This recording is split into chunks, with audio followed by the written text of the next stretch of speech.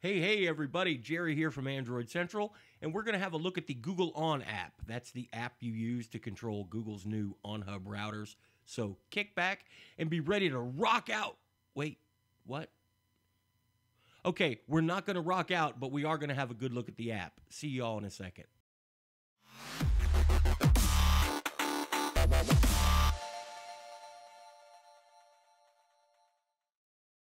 So when you first fire up the Google On app, you come to a little screen here after it loads.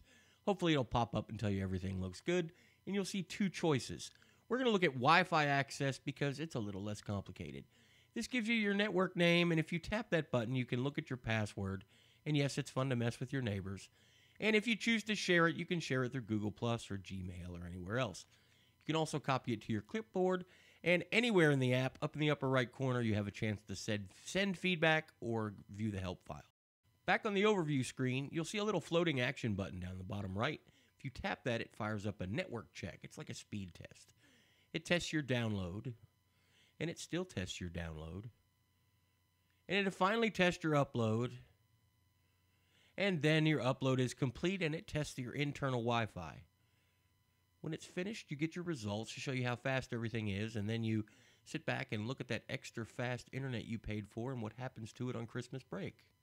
You can share this with anybody if you'd like. You just tap the button that says share, and you could brag to your friends if your internet wasn't so slow, or you can test it again, and I don't have time for that right now, and you don't want to see that. Back on the app's main screen, you can tap the gear icon in the upper right to take you into the settings. The first one is basically just the Wi-Fi access screen we already looked at, so we won't talk about it. But the next one, Advanced Networking, has some stuff you might want to know.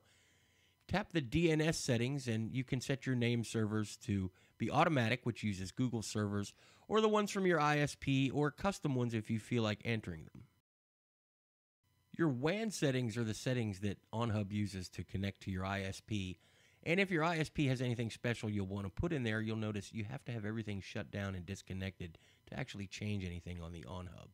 If you don't have any special instructions from your ISP, probably leave these alone. You can enter a static IP for any connected device on your network if you need to. You can see I've done that with my Steam box. It's simple. You press the plus button and choose which device you want to assign it to, and then just enter in the last three numbers of the IP address that you want it to be, and then save it. If you have a device attached to your network that needs to communicate directly with the outside and not go through the firewall, you can forward your ports. You'll need to know what that is and how that's done, but the method here that the Google On app uses is pretty simple. Universal plug and play is enabled by default, and that's good for things like a Chromecast or a printer, but if you need to disable it, there's a section here where you can open it up and disable it if you like. If you go back a step, you'll find some settings for the OnHub device itself. You can adjust the brightness of your LED, slide it to the right to make it brighter, or slide it to the left to make it dimmer. If you have an Asus branded OnHub, there's some settings for the wave control, the proximity sensor. You can tell it which device to make a priority, and we've talked about that before. You also have some information about your software version, as well as release notes and other information there. You've got a device mode. You can run it as a standard router or as a bridge if you need a network extender. There's your settings to do that. You also can get the details about your particular device, like which model number it is or what its IP address is. You can restart your OnHub router itself or factory reset it. I'm not going to do that because it will kill my internet. Under the general settings, there's a few things you can do. You can decide who can manage your OnHub. It works just like Gmail or any other Google app. You've got a Google account there. You can add somebody, send them an email, or you can just keep it to yourself. You've got app and support details. Now, these are details about the app, not about the router itself. So this is where you find your app version or get support. And finally, very important, privacy settings. This is where you can choose to share with Google or not share with Google. Those are things you should look at. Back on the main screen, you've got a little device map, a network map, and you can tap that and it'll expand and give you a little more information. You can see which devices are connected.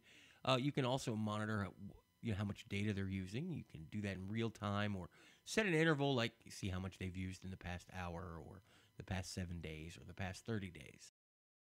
This is also where you'll set a priority device. You tap the action button down the bottom right, and you pick which connected device you'd like to get priority and how long you'd like it to have it. Tap it, then save everything, and you're good to go. Take you back to your network map, and you'll see a little star beside the device that currently has priority. If you tap on a device, you get a little bit more information about that particular device. You get its IP address, its MAC address, and again, the information about the data it's currently using or it has used. All that's left to look at now is the Hamburger Menu, so tap those magic lines and pop it out.